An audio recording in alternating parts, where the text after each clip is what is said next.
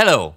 The life sciences industry is a key pillar to the European economy that plays a vital role in job creation and achieving the European Union's ambitions in areas as broad as the health union, competitiveness, trade balance, digital transformation, and environmental sustainability.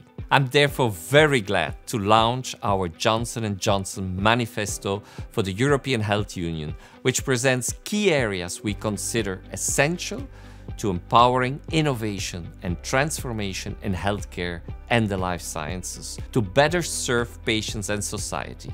I would like to share with you the key points. Firstly, we believe the review of the pharmaceutical framework is a once-in-a-generation opportunity to ensure Europe remains at the forefront of medical innovation, which is not a given, bringing the best care to patients. To achieve this goal, Europe should reinforce the current IP and incentives framework to encourage the development first and then to facilitate patient access to innovation.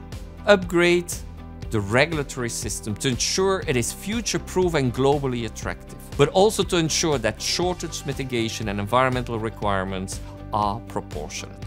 Secondly, we believe the Medical Devices Regulation, MDR, should be efficient and fit for the digital age. All stakeholders should continue to address the shortcomings which have become apparent of the new MDR system, including the design of a dedicated pathway for innovative devices and improving the current pathway for legacy devices. Decision makers should all strengthen global regulatory reliance to avoid duplicative requirements and ensure that the products and solutions reach patients and healthcare systems as quick as possible. Thirdly, we believe Europe has an unprecedented opportunity to design the healthcare systems fit for the future, where societal and patient unmet medical needs are at the center of decision-making. The way forward requires a holistic approach, including increased public investment in disease prevention, early detection, timely access to ever better treatment options, transformation of patient pathways, better working conditions for healthcare workers, and incentives to attract top talent to this sector.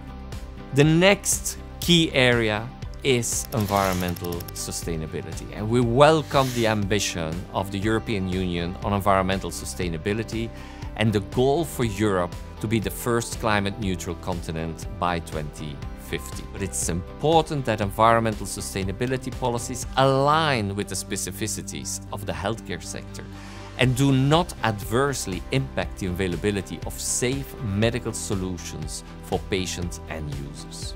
Now, what about digital transformation in healthcare? Data is at the heart of what we do, from understanding the burden of disease and unmet needs to delivering new treatments and supporting value-based healthcare systems. That is why we advocate for strong policies that support the use, access to, and sharing of health data. The European health data space is a perfect example of the potential of data and should underpin a patient-centric ecosystem based on the full respect of privacy while still providing access to correct data types for appropriate purposes. Furthermore, the power of artificial intelligence can impact the entire healthcare value chain. To build trust in the development and the adoption of AI technology, it is therefore critical to have a holistic view of the impact of AI in the present and future of healthcare and its ethical considerations. Last but certainly not least, maintaining global diversified supply chains is critical to enabling a consistent response to external shocks. We believe that resilient medical supply chains can benefit from a combination of regional and global policies. Policies that focus on ensuring open trade, strengthening competitiveness, striving for regulatory harmonization, developing strong international partnerships, and also harnessing digital tools to actively monitor end-to-end supply chains and upscaling the workforce. Thank you all for joining us on this journey.